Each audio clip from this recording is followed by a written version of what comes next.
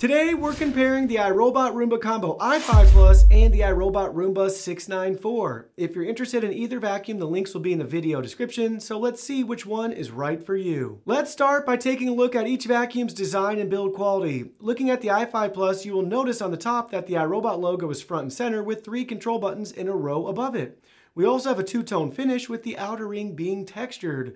Very satisfying to touch. The 694, on the other hand, has its 3 control buttons front and center with the iRobot logo directly above it. The i5 Plus is more matte while the 694 is more gloss.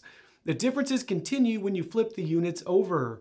Looking at the bottom, you will notice the i5 Plus has the AeroForce cleaning system, which is a dual rubber brush system. The 694 also has dual multi-surface brushes, but one is rubber while the other has bristles. In our testing, you will get less tangles with the dual rubber brushes of the AeroForce cleaning system. It's one of the best we've used and seen for pet hair. The i5 Plus also supports self-emptying at its home base, as well as mopping with an included mop tank that clips right into place. Internally, you will find the i5 Plus has a 400 milliliter dustbin and 210 milliliter water tank, while the 694 only has a 350 milliliter dustbin. Now let's take a closer look at their cleaning performance. The i5 Plus maxed out at 2.6 CFM, while the 694 peaked at 3.9. Usually the higher the better. In our carpet deep clean test, the i5 Plus scored 90 out of 100, while the 694 only scored 75. This shows you that the i5 Plus is able to get more out of less with the far superior AeroForce cleaning system. Next up, let's explore how each model navigates and maps your home. Both vacuums feature a full suite of advanced sensors that allow the robot to navigate under and around furniture and along edges, while Cliff Detect keeps it from falling down the stairs. Both robots are lacking LiDAR navigation, which is a bummer. The good news though is the i5 Plus does support mapping and you are able to clean by room. Unfortunately, no zone or object cleaning supported.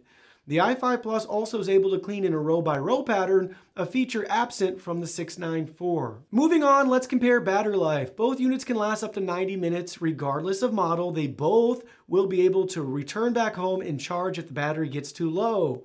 In regards to mopping, it's really easy to refill the water tank and remove the mop pad for cleaning on the i5 Plus. Another important factor to consider is its smart features and connectivity options. Each vacuum uses the iRobot Home app and gives you access to control your vacuum from your phone.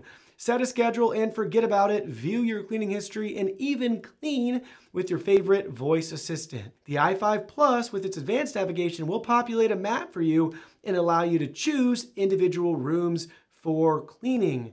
This is absent on the 694 and definitely missed. Finally, after learning more about each vacuum, let's talk about overall value. The i5 Plus costs a couple bucks more than the 694, but it comes with that upgraded cleaning system, mopping functionality, and self-emptying base.